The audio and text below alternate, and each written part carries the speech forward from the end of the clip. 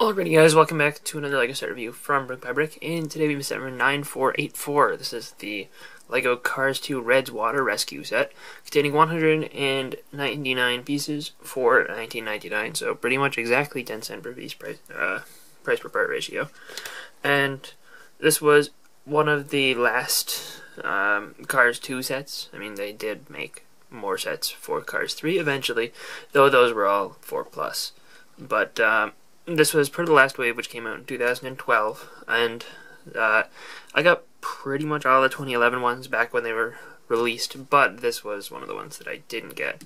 I think I only got one or two of the 2012 sets back when they first came out. But the instruction manual is nothing too special. It does have this cool little checklist at the back showing all of the cars, and at this point, I believe the only two car sets that I don't have are the Ivan Mater one and that Finn McMissile one, but I did just order that, so that'll be coming soon. And then I will just need Ivan Mater, and I think that's all of them. Yeah. So that'll be cool to have. Also, the Oil Rig Escape, which was the big set from 2012. And just look at the box. The front side, just shows Red and Acer, and the top shows Red and Acer, and the back shows Red and Acer, because that's all that's in this set. But it's kind of nice to see one of these Cars 2 boxes again, and this one does have Red in the bottom corner. Acer is not exclusive to this set. I mean, technically with this build, it sort of is. It's like a combination between Acer, which appeared in the Spyjet Escape. The prints are all from that, so there's nothing exclusive to this particular one. But the build of it is a little bit different because he does have this welding mask, which you can move up and down, which is kind of cool. This is a really nice way to build one of these, based on the beginning of the movie. And I think sort of towards the end too.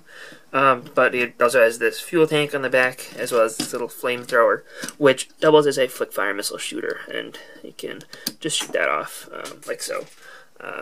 It's a pretty decent looking, way to build this up. I mean, as far as, accuracy to the movie character, it's not the best. It could be better, but it's not terrible, and I think that this is a passable version. He's kind of missing like a bottom bumper. It would have been nice maybe if they could have printed maybe moved the mouth up a little bit on that piece and just printed a gray strip around the bottom. But I mean, it's fine for what it is. And essentially, more so than just being Acer, this is just supposed to be a bad guy car. So I mean, they picked Acer to look like, or to be the one that they're trying to portray, but, you could really just use this as any of them. The roof is also a little bit round for, the shape of this vehicle, but I think overall, it's fine, and it definitely fits the LEGO Cars mold. It looks like it belongs. Not all of them are the most accurate, but they're a little bit LEGO stylized, and I think that this works for, that kind of standard. And then here we have Red, and Red actually looks pretty good as well. I think he's probably one of the more detailed cars. He's the only one that's like, larger than 4 studs wide, aside from Mac, and I guess if you count Siddeley and the boat. Those ones are more than 4'2", but they're also quite different.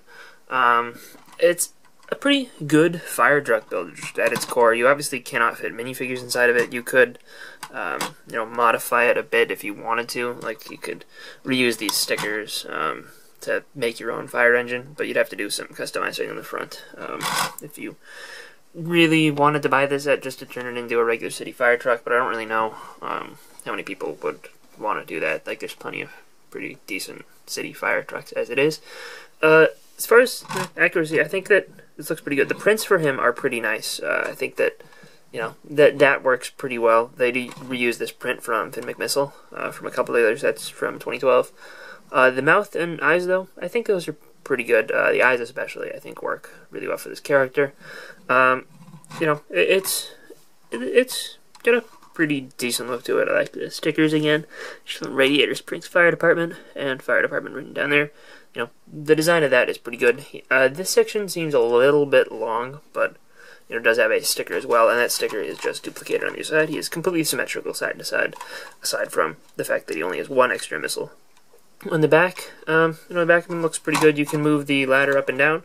This area maybe would have been nicer if it was tiled over, but it's just not that big a deal there. Up here on the front, instead of having the water hose, replicated somewhat accurately, they just use a flick-fire missile shooter, which, for play works, but, if you wanted something a little bit more accurate, maybe you would want to build something different to replace that. And he does have the little red light up at the front, which I think works decently well. Maybe could be done a little bit better nowadays that they have, like, hollow studs and stuff, but, for the time that this came out, I think that was probably the best solution for that, especially to get it a little bit further forward, as it had to be. But, yeah, I mean, the build for this guy, I think, works definitely within the context of LEGO cars. Even if it's not the most accurate, like, technically, there should be 2 of these hoses on each side. But, for what this is, I think that it is pretty decent. Yeah.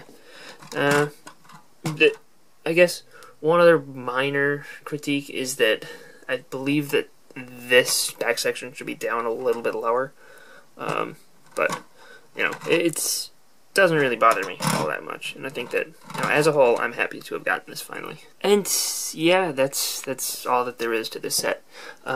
It's actually not that bad a value. I think that red is definitely worth $10. Acer is probably worth like $5, but maybe red's probably worth more than 10 because they do sell, or they did sell the Juniors Cars 3 sets, $10 a car. So I think, and the single car sets like Finn and Ivan Mater and Francesco, those were $7 each.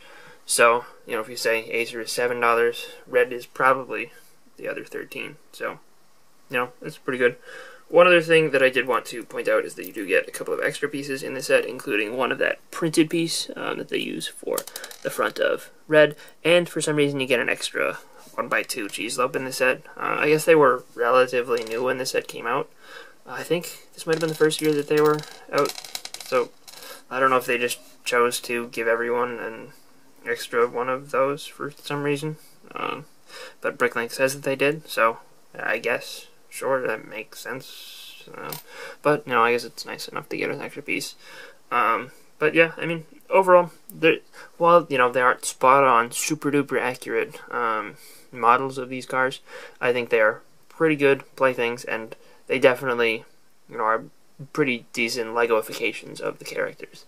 They will definitely fit right in with all the others, and I'm happy to add red to my Radiator Springs display to finally finish it off with all the Radiator Springs characters. So, hope you guys enjoyed this little review. If you did, let me know in the comment section down below, and I will see you guys all next time. Bye, everyone.